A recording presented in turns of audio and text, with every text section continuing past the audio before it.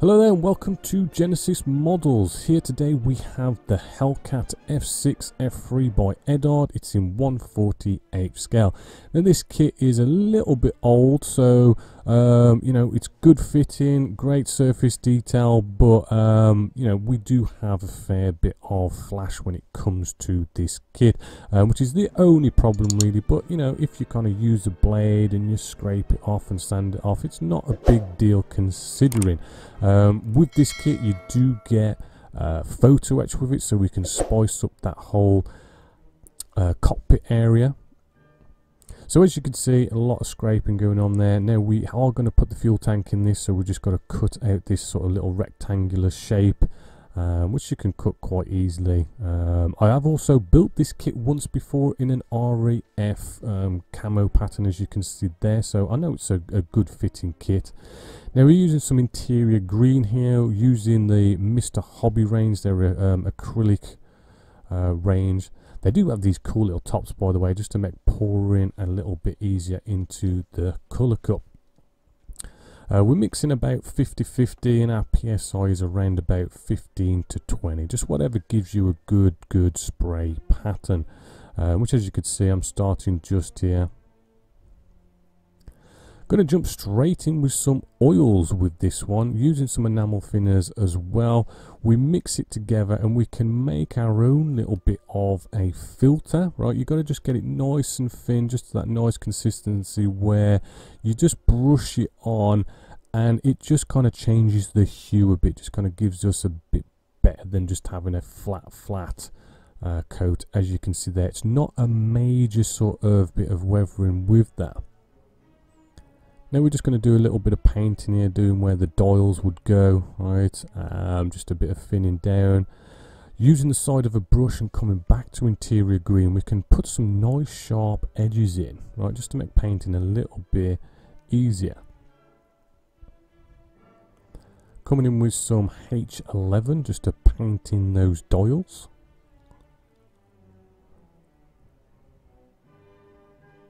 You could almost sort of, it's almost like a bit of a dry brush as well you can do with someone. Just brush it over and get like loads of buttons done in one. If you water it down a lot more, you can just touch like dials and it just paints it for you. Now I'm going to gloss this over just to kind of protect the filter that we've put on. Now we're going to move along with the actual photo etch. I'm using a number 9 blade there and a cutting mat. And you want to rock, you don't want to like saw or drag, you know, rock as you cut it off the fret. I do recommend the Tamiya foil for kind of getting rid of any leftover tabs. Really good tool for that job. And also keep on sandwiching the photo etch just to stop any bends from happening.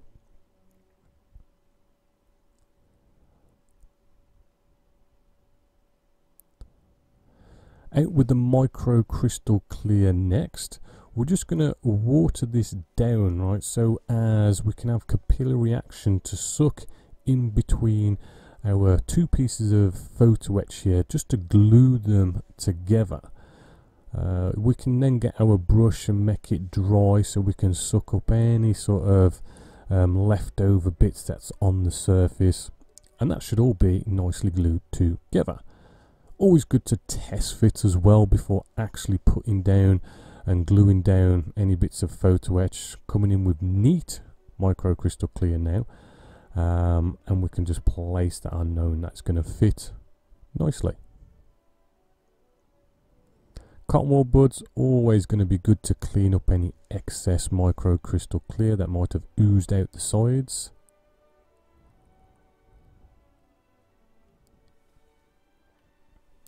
And there we have it, a really nice bit of instrument display panel using photo etch. Now we have the seat belts, which we want to make them look a little bit less sort of straight.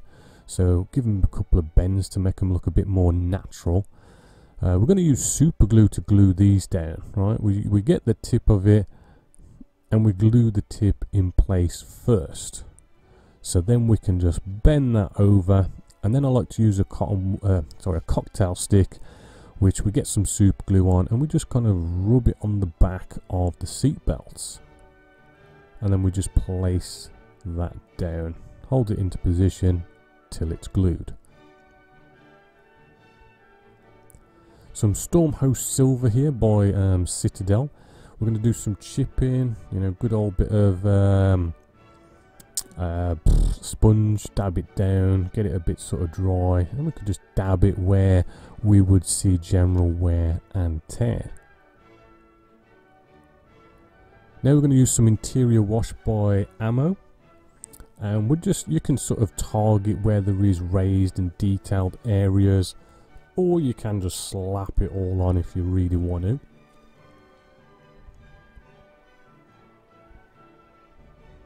Same goes for the cockpit area. We can use some enamel odorless thinners just to clean up any sort of messy bits where we don't want it, where it's gone, where it hasn't, and just kind of leaving it, as I say, in all those recessed, raised and detailed areas. We've got some enamel, Humbrol's enamel dust here, which can go on the black areas, right, because the first colour we used doesn't kind of show up that well on any sort of black instrument display panel areas, and with a damp cotton wool bud we can just clean up the areas. We can come in with a brush as well, and again it's just cleaning it all up so it just looks good and the wash is where we want it to be. Don't forget to clean out those dials as well. We don't want them to be too dirty, we want them to be nice and glassy. Some areas can be quite easy to clean up as well. Now we're coming in with just a bit of a pigment, right? We're just going to put it down in the sort of the bottom part of the cockpit area, just to kind of, you know, dirty feet, that kind of thing, just to kind of give that a bit more life, as you can see.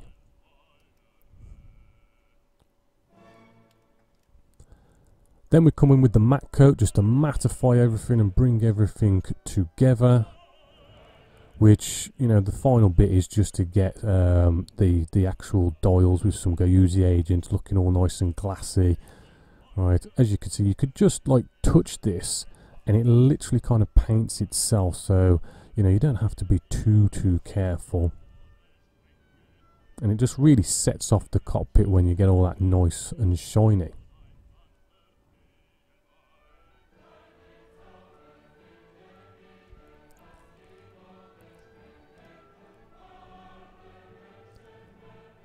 And there we have it, all built. We've got the first half glued in, and there is our cockpit. So we can begin doing some building. But actually, before we put it together, make sure you clean those glass parts.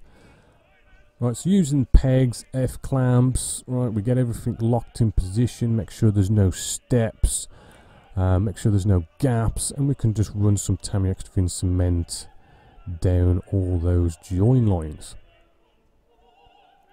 Now we do have these little pillars which do create a gap. Now the thing is, it creates a gap, but it's a gap we don't want to close in this case because it fits perfectly with that gap, right? Also, don't be tempted to close those gaps as well, because that's where the horizontal stabilizers and stuff are going to fit in there, and they fit perfectly with the gap. So with the gap it fits perfectly, which is kind of a bit of a different one there. But we've just got to fill it in, so plastic putty, inject and wipe away while it's still wet, right, just to get it started, get the gap going. But we're going to put more work into this. So just going to mask this up now, just so as we protect our surface detail and keep the filler where we want it to be, which we're going to use green putty, by the way, which we just kind of just get it out of the tub with a spatula and just start laying it down, kind of try and work it into the gap and run that all the way along.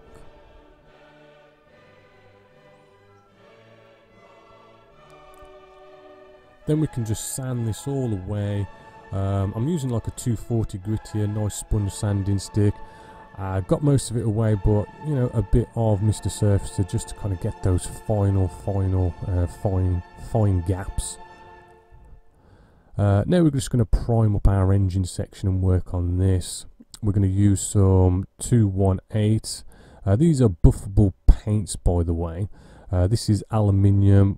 You want your air pressure a lot lower, something like less than 10 psi on this one. Once you've sprayed it down, you kind of just buff it up, and it just kind of makes it look really cool. Admittedly, aluminium doesn't kind of show up as good, but it does still give you a bit of a cooler effect, a bit more of a natural metal finish. Using the side of the paintbrush again with some black just to paint some detailed areas in. But what we're going to do here to actually put a wash on this, we're going to use inks. Right? Inks are pretty damn good, they last forever. You just add some water, really got to thin them down so much, and you can just slap this on all over, and it's just going to sort of enhance and bring out all that detail. Now again, coming back with some Humbrol using their grey wash here, we're just going to just put this, paint this on all the details, use some enamel odorless finish just to actually, again, you just tidy up those areas where it is and you don't want it to be. You just rehydrate and brush it off, or even kind of blend some of those areas in if you want to go down that route, and that just brings out the detail yet again. Now I'm just going to add some enamel thinners to an area where I want to add like engine stains and stuff. It just helps it flow a little bit better by using, I mean, I know this is fuel stains, we're trying to do like an oil effect, but you can use fuel stains, and you can do a bit of a streaking with it as well. Now I'm going to come in with their engine oil now, which is a lot darker, and basically put that on top, and it just gives it a nicer effect by mixing the two colours together. I'm even just splattering some off of a paintbrush and a cocktail stick just to give the engine cowl inside. You don't really see in there, but it was just a little bit extra. Bit of gappage. Now this gappage is just down to ejector pin marks marked in red. Just grind them off with a Dremel, and you'll see that the fit will be so much nicer once you've grinded them off, as you can see. Getting at the Tamiya masking tape again, you know, we're just masking up all our detailed areas. This just kind of just limits the amount of destroying of recessed panel lines and all that sort of rescribing that we have to do. The join is good on this, no gaps, but a bit of Mr. Surfacer just kind of takes care of any sort of micro gaps that may be there, just as a bit of a safety. It is good to sand your models in a way where you have full accessibility, right? As you can see, if you glued it all together and started sanding, you just can't quite get to some of the corners, so keep it as separate as much as you can. And then we're just going to start sanding, you know, good sponge sanding sticks, you know, work your way down the grits until, you know, you've removed the seam line. Bit of black spray paint, and we can see what kind of work we've done, or what work needs to still be done. You can sort of maybe see a little bit of a mark at the top there, but if we just sand it away, we'll be able to see if there is any more that needs to be done. You might be able to see sanding scratches there, hopefully, as you can see, but if you kind of just sand at it again, you can like sand away those sanding scratches. It's just a good visualization of what work still needs to be done. I then just remove the masking tape and just give it a light sanding just to kind of feather things in. Shouldn't really damage the surface with a bit of a light sanding. Now these RP tools are fantastic. They are expensive, but for things like this where we have like join lines still visible, if you get the right size, which 1.8 does the job here, and then hammer home some nice plastic card, we can get a perfectly sized circle that fits perfectly inside where our navigation lights are going to go. And as you can see, just a bit of Tamiya extra thin cement, and that just gets rid of those join lines that are inside there. When it comes to scribing, I do like to start off with the saw, then come in with the P cutter. And hopefully you can see it's more rocking the model than moving the P cutter, right, to get that stabilization and put in a nice straight line. We just have a rivet maker here where we're just very carefully going to insert those rivets, which hopefully you can just see, a bit hard to see, a bit small. Now we come to the engine cowl where I'm just going to keep this part unglued. right, just so as we can have better access of doing stuff. And you know, we're just putting the elastic band on here just to lock it down, rolling up some sponge just so as we kind of lift the elastic band, so as we don't get any Tamiya extrinsic cement underneath those elastic bands, because they can leave some nasty marks if you get underneath that. Now we got the sponge, we're just roughly cutting about the size. Doesn't have to be perfect, because as you push it in, it will expand. And just, you know, if you just kind of just tap it in just precisely, you can really get it to fit perfectly, as you can see there. Now we come to resin. You know, we just need to lightly, carefully cut this off. It is quite fine on there, so you know, it does come off quite easily, but you will have a bit at the bottom which we're just sawing off here. I'm going to use this as like what touches the tarmac, the bit that we're sawing. A little bit of trimming up of flash, but then the part that was cut off, we're just going to sand that down, and as I say, we make it a bit of a flat top, and that's what's going to sit on the tarmac.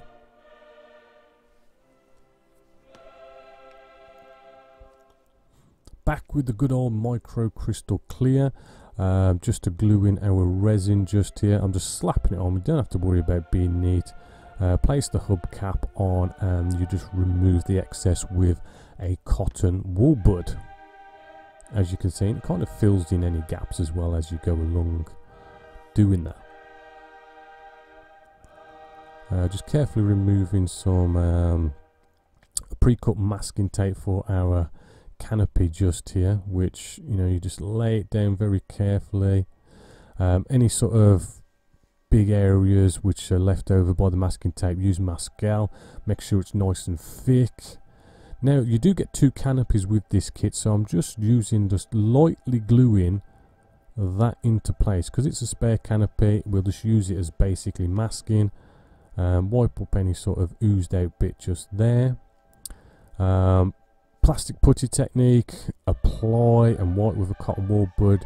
Kind of gets rid of those sort of little gaps here and there really quickly, because it's you wipe it away while it's wet. It's so quick to just, you know, get it all done and sorted. Now we're just going to sort of spray the black on there for the canopy, just to kind of, that's what you're going to see inside.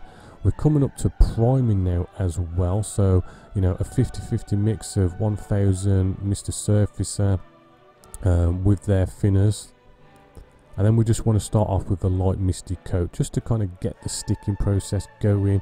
We then can do about 2, maybe 3 coats of a normal coat where it kind of looks wet when it goes down, but not kind of like dripping or pooling, and it really does make for a great primer. Now we're going to enter into the pre-shading stage. In the pre-shading stage, you know, we're using a nice sort of mixture here of about 50-50. Bring down the air pressure maybe a little bit more than you would, and we're just following those recessed panel lines, right? It doesn't have to be super neat. You know, being a little bit unneat kind of adds the flavour of weathering, right? You're just trying to hold that biting point and just keep on moving. A little bit of mottling just here for any sort of big flat areas, just to give them a little bit of life. Now white is what we're supposed to do on the underside, but I'm going to use like an off-white colour here. I think that was H21, which needed a bit of mixing, by the way. I'm using the off-white because we can't bleach white whiter, so if we have an off-white we can then bleach it with white. Right, so a little bit different when you're dealing with undersides that are done white. So we're just kind of just spraying on a simple sort of base coat here, but you want to, after a couple of coats where you see that pre-shading is starting to disappear, is thin down your paints. Right, you thin down your paints, you make it more transparent, so it allows you to have more control when trying to not kill off all your pre-shading. As you can see now, I'm actually doing that now. It might take you more coats, you know, you might end up doing maybe 3, 4 or 5 coats, but it's better that way, just so, as I say, you get that control, right? Because one coat can kill everything off. Now we're going to do the bleaching with the H11. A bit hard to see on camera here, admittedly, but we're just inside the panel lines, doing a bit of a mottling effect just to whiten things up. And then I do go off and do the whole model, just a light bristle of white, just to kind of whiten everything up. Now the other two colours, basically the same process, but I am going to come in and do freehand with our camo pattern that's on here, because if you look at reference photos, it's not a sharp edge, it's more of a feathered sprayed edge. So the key here is just coming in close, getting your air pressure a bit lower, paint a bit thinner, and just trying to get a straight line. We're going to need to mask up here. Right, I only mask up a bit if you're sort of intermediate or above. If you may be basic, you might want to mask the whole wing. Right, and this is just to do our side colour here, which is H56. Right, and again, we're just getting in close and we're just kind of like colouring in the edges first, and then we sort of work our way down and fill in the rest. Hopefully, as you can see just here. As you sort of work your way down, you can sort of come a bit further away from the model and get your spray pattern getting a little bit bigger. And then I always like this bit where you remove the masking tape and you kind of see your work. I think that's quite cool. We're now going to thin this down and add a bit of white to then bleach our top colours as well. Just spraying through whatever's left in the nozzle end. I think you see a little bit more clearly the bleaching with this colour. You can just see how inside the panel lines you just kind of whiten that up a bit. Same goes for our top main colour there as well. Some final pro shading, a quick touch here, just kind of like going over those panel lines again with basically the same colour, but you just kind of add a little bit of black to it just to darken it up, and a lot more thinners just to kind of make it more transparent. And we can just finally finish it off with a gloss coat ready for the decaling stage, and protects all our work, and it just makes decaling go down a lot nicer and easier. And as you can see, really glossy that paint that we used there by Mr. Hobby. We have this nice sort of smiley face stroke shark face going on here. Mr. Mark setter, just to kind of get things down and going. After a minute, just kind of roll over it with a cotton wool bud to get out the air and get out the moisture. Mr. Mark softer goes on top, which we kind of keep applying that until it's conformed nicely to the model and stuck down. Now, it was a little bit stubborn in some places, I will admit, so I did come in with the dreaded sort of, the Tamiya's thin cement. Really got to be careful with this. Try not to kind of touch the surface more than once or twice or 3 times, because you can really start smudging, but it will get rid of any silvering or anything like that. Tamiya's thin cement is a last resort. I like this. It's a smiley face, but then it's an angry face. Sorry, that was my phone. Yes, you will have maybe a bit of residue left over, so it's a good idea to just wipe that up. I did have a bit of a mark here, so I did have to sort of like come back in with the white and just touch that up. No big deal. You will see marks, right? As long as you've cleaned it up, as soon as you put a gloss coat on top of it, it just disappears. So if you ever see that, don't worry too much about it. As you can see, that's all glossed up and ready for the weathering stage. Now we're going to use Flurry Models weathering washes here. We're coming in with the grey on top, right? Because it's dark on top, you want to go for a light colour. The landing gear, I'm going with black, and then the underside, I'm going with a dark grey. And you just slap this all on. I do like to put 2 coats on after half an hour once it's dried, just to make sure we get it all in those recesses. Then we simply, with a damp cloth, we just kind of wipe it all off, and what should happen is you'll remove what's on the surface but leave behind what's in all the recesses, right? And then as a final wipe, I kind of just go in the direction of flow, so if we miss anything, it's at least going to be a streaking effect. Cotton wool buds are good to get in those hard to reach places, but some XF4 now, doing some chipping. Great sort of primer colour here.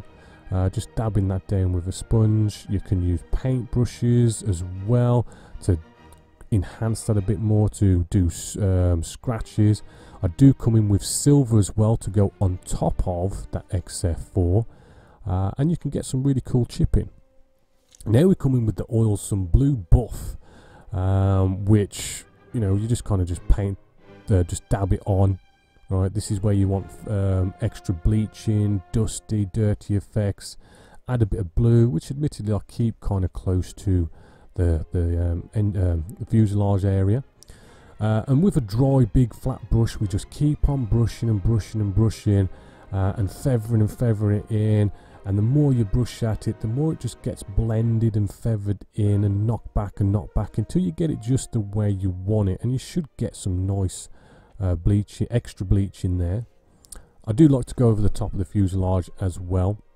We could come in with some brown oils as well, just targeting where the pilot and the crew are getting in and out the cockpit. And again, same technique, keep brushing and brushing until you get it looking nice and dirty and dusty and feathered in. A bit of rubble now. We're going to add some pigments, which admittedly pigments do, once you put a matte coat on top, they do tend to disappear. However, I have found that if you put it on top of these oils, it seems to stick a bit better. And when you do put that matte coat on, it does seem to stick around. Just doing our wheels just here, just dusting them off, and you should have a nice effect there as well. Now we're coming in with the Tamiya Masters weathering set. I like to use cotton wool buds rather than what they provide. Masking the area off just to isolate a bit of weathering here. And we're kind of doing a bit of exhaust kind of weathering here. As you can see, when you remove the masking tape, you get such a nice sharp edge, really indicating where it's coming from. A bit of black on top of that as well, which will just kind of like add a bit more flavour to it all. A bit of a sludge wash, where you just dollop it on, and then you basically deliberately try and make spidering effects with the airbrush, just blowing these little beads across, creates a cool little light effect. Then it's my favourite part, we get to put the matte coat on, which kind of just brings it all together, brings all the weathering together, makes it look, you know, a bit more like what it's going to look like when it's all done. So I do like this stage. I did forget to do some final post shading, so we're just getting like about 90% thinners to 10% paint here, really transparent as you can see. And we're just going to do things like engine exhausts, bit of subtle smoke off of the MGs, you know, kind of moving parts like flaps, just kind of enhancing them. You can even sort of really kind of do post shading on all the panel lines, but like you could target like a little area and just kind of really make them really sort of darker, just to kind of give it a bit more flavour, a little bit here and there. Popping off our canopy, which should pop off easy because we only lightly glued that down, and we can just remove all our canopy masks. And so there you have it. I do hope you have enjoyed the build of the Hellcat F6F-3 by Eduard in 1/48 scale. If you want to go see some more videos, please go check out Genesis Models website. We have a massive archive of step-by-steps and just loads of knowledge on building models. But as always, until next time, I will just leave you with our final reveals of this actual build. But again, as until next time, my name is Bobby Waldron, this is Genesis Models, and I hope you've enjoyed.